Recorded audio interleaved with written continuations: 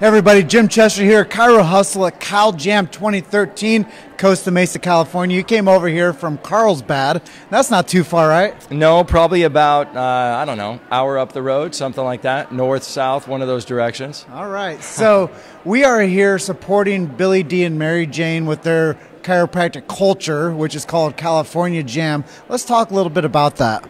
Well, I've been coming here probably about 7 years. It's always one of those things. I came here as a student originally. My wife and I did, Dr. Tanya Williams.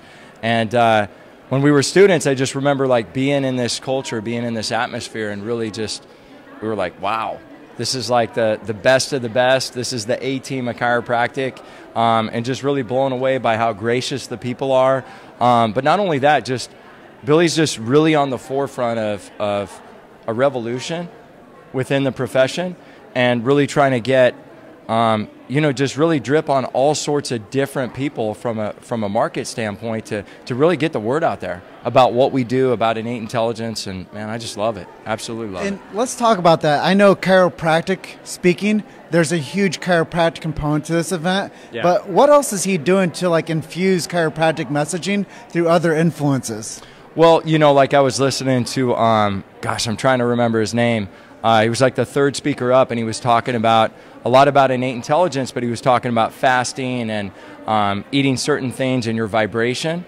And he mentioned innate intelligence like over and over and over again. So here you have this kind of like dietary, fasting type digestive message, but there's innate intelligence all up in it. The guy's at Chiro, and I just love hearing stuff like that. Yeah, I think it's really cool too. And you've been here to several of these. Absolutely. Let's talk a little bit about your experience with the vendors here and how he like builds up other like congruent like businesses with his brand. Well, I got the Vox socks last year, right? I'm always trying to do something new. I always get a Cal Jam T-shirt. I can't think of a year we haven't been up to like the third floor to get adjusted, utilizing the tables, stuff like that. So just kind of being able to mingle with people, like network, I just think it's golden. Because as a student, to be able to meet these people that you're going to step into and step into the profession, I know it was one of the big reasons why my wife and I just felt really established the moment we became doctors, because we had that background with people. We already had these relationships built.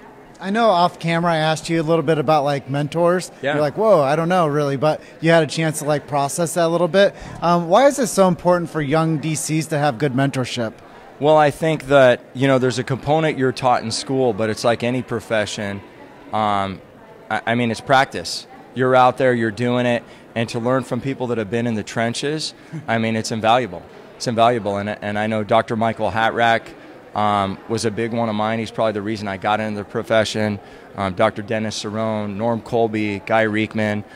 Those were some of the big ones for me that really shaped me and the way I think and really how I practice today.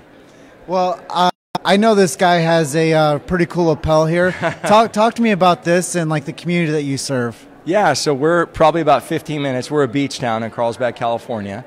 And we serve a lot of Marines. I'm a former Marine, got out in 2002. I was telling Jim, we got that baby soft skin there, right? So we both look like we're in our 20s, basically, or that's what we'll tell ourselves, right? And, but I got out of the Marine Corps in 2002, and we're probably about 15 minutes away from Camp Pendleton. So just get to serve a lot of veterans, Army.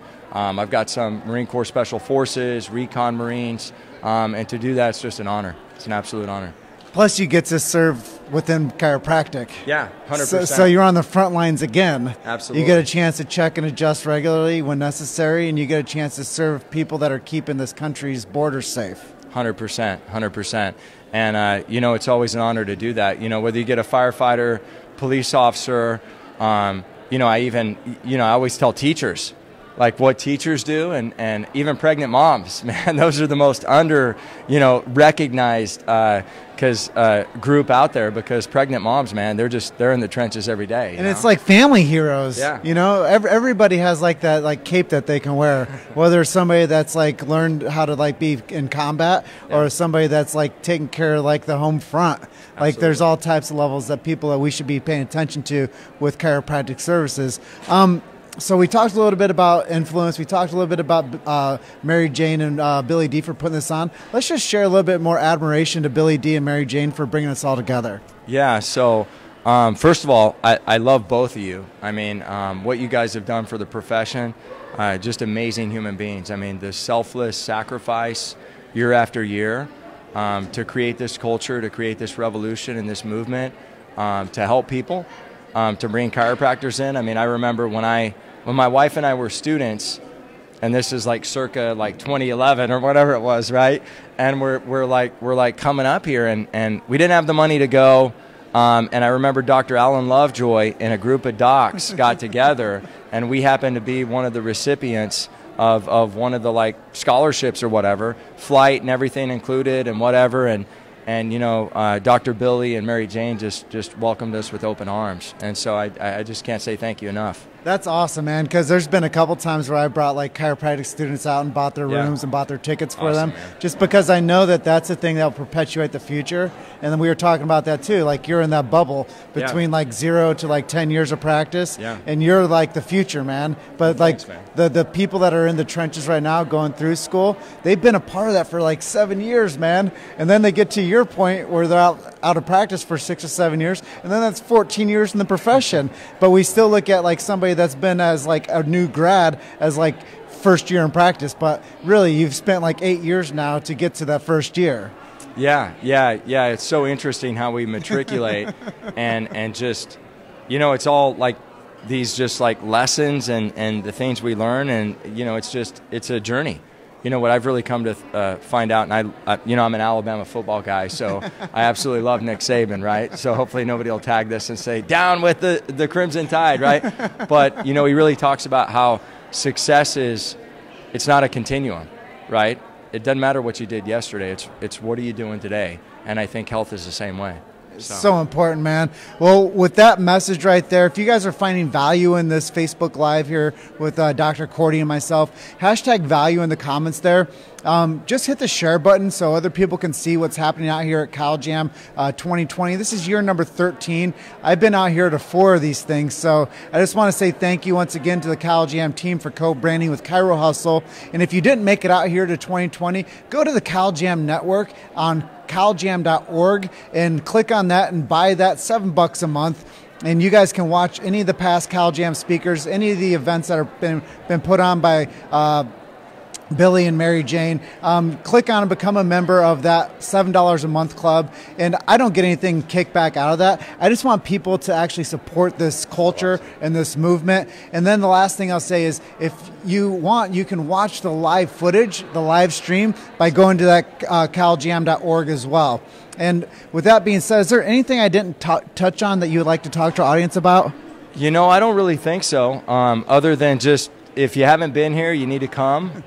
You know, I think if you're not investing in yourself constantly, you're not only doing yourself a disservice, but you're doing the profession and your community a disservice. So get your butts here, sign up for next year. It'll change your life, and God bless you. And I just appreciate you having me on today. Thanks, brother. Appreciate it, Jim. Thank you, brother. Well, I'm going to go and close out from Costa Mesa, California. This is CalJam 2020, year number 13. You're just one story away. Keep hustling. We'll see you guys on the next one.